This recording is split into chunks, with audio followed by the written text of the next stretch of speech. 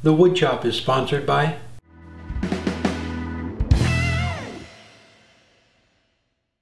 Welcome back. Well, this was Friday's project, this maple and walnut urn, and I'm very happy with how it turned out. It almost looks like the sketch I did, which doesn't happen all the time.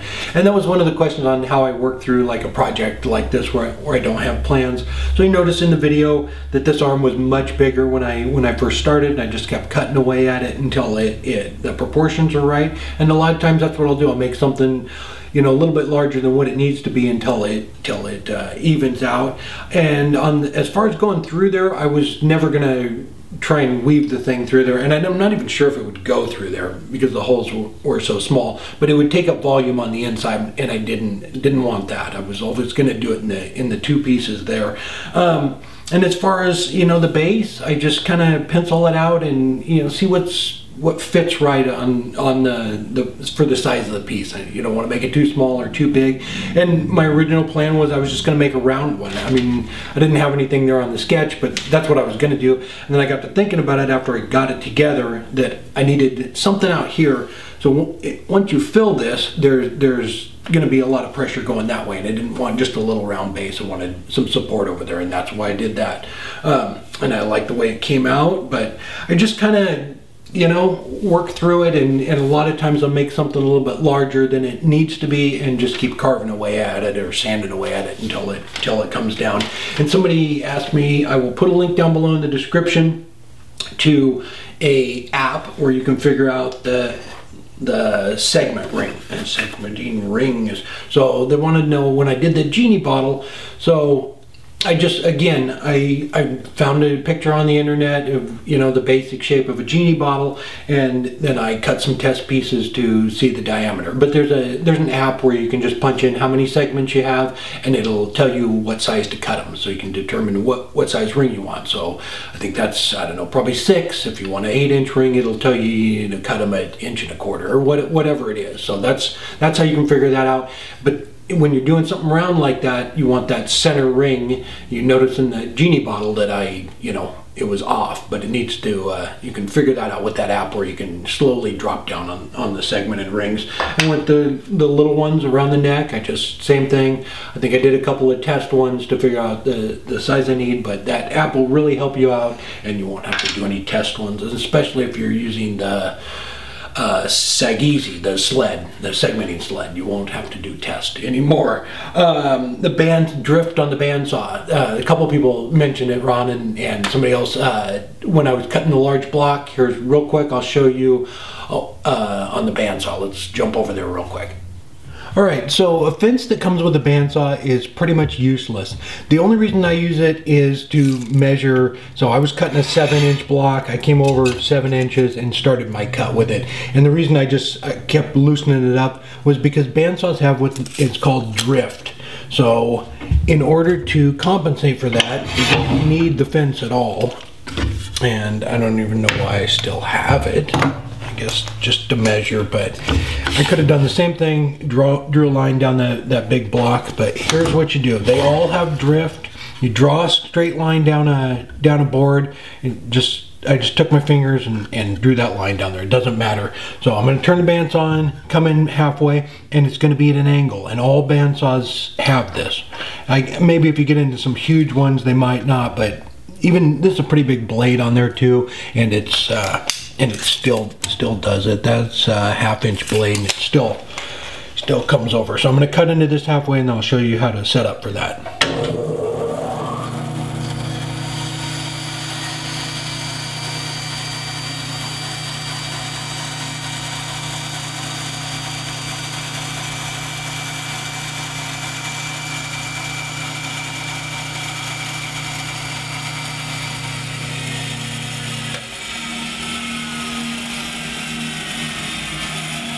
Okay, so if I were to slide the fence back over, you'd see that it hits here before it hits here. So what you do is take just a straight board.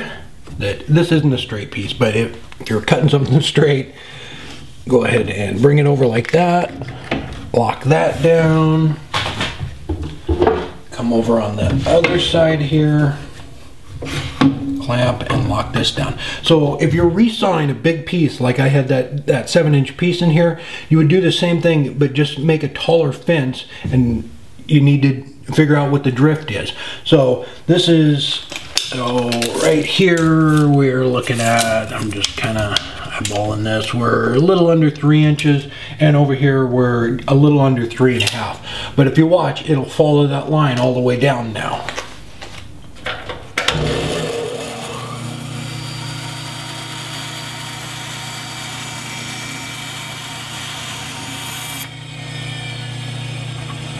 And if I bring the fence over, and I can't because the clamp's there, but we're, you know, inch and a quarter there, and inch and 3/4 right there. So it's definitely off on it. But if you want to saw it, you know, something like, you know, some thin strips like veneer or something, you need to do the same thing. Just make yourself a taller fence to do that, so it supports it all the way up.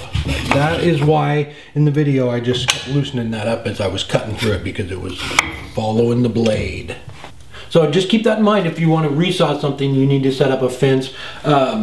Most of what I do is just turning, so I'm going to put it on the lathe anyway, so I rarely set up a fence or anything. Another question was the lacquer. Here's a quick little shot. I just took a paintbrush, put on about 3 coats on the side of there, just kept building it up so that it filled in any little voids that might have been in the burl, but it's pretty solid. The only real spots were around here, and I glued those up from the inside a couple of times so that sealed that, and then I put the lacquer on, and it works pretty good. You know, you put a few coats on it, it does a good job, and it just it's pretty easy to do. All right, I had oh, the mask and that. Hang on one sec. So the mask, the RZ mask. I will put a link down below in the description to their website. Again, you go through that link. Comes with a carrying case, an extra filter. Very happy with it. I've been wearing it around the shop doing other things, sanding and stuff, not just on the lathe.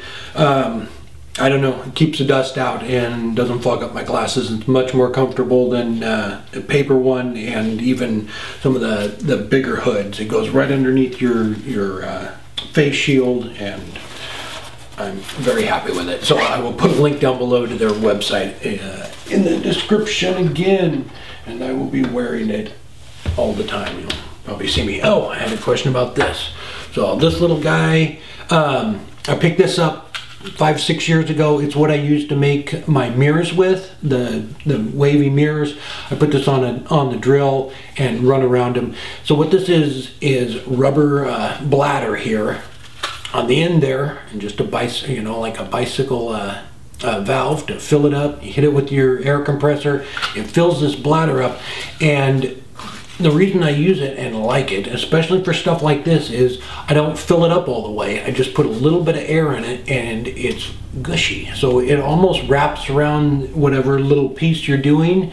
I would really like a bigger one of these, probably like a 2 or 3 inch one. It would be really nice to just put a little bit of air in it, and it would cup around. Using the orbital sander and stuff, it's just straight, and it doesn't work very well. But I really like this. I picked it up at, I believe it was Grizzly.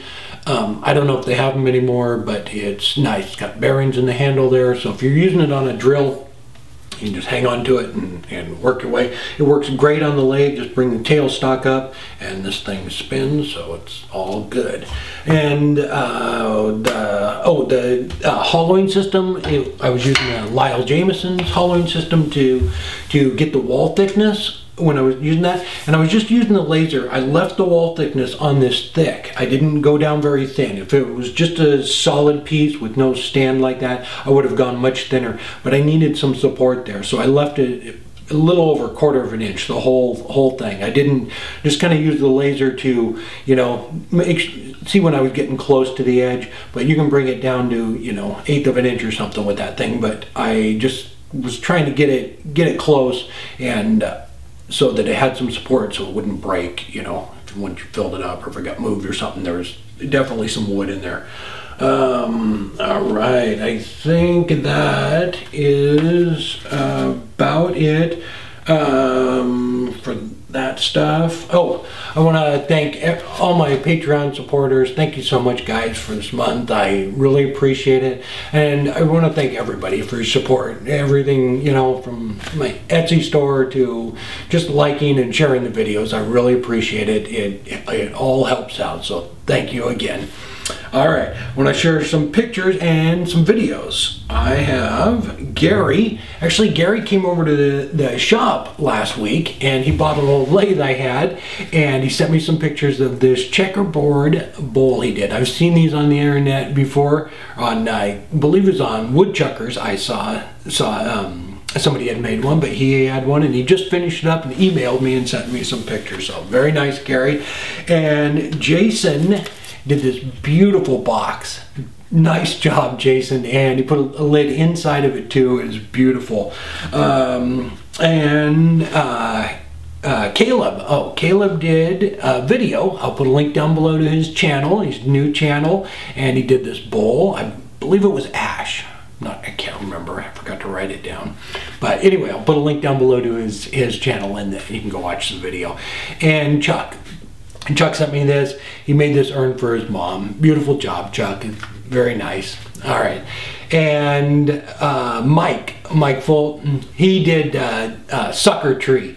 So he took a bunch of scraps he had. He was trying to get rid of a shelf in his shop, and he made a sucker tree. Very nice project, Mike. And I will put a link down below to Mike's channel, and you can go check out that video. It was kind of cool. Be neat for, I don't know, craft fair or something like that too. I think it'd be a fun project.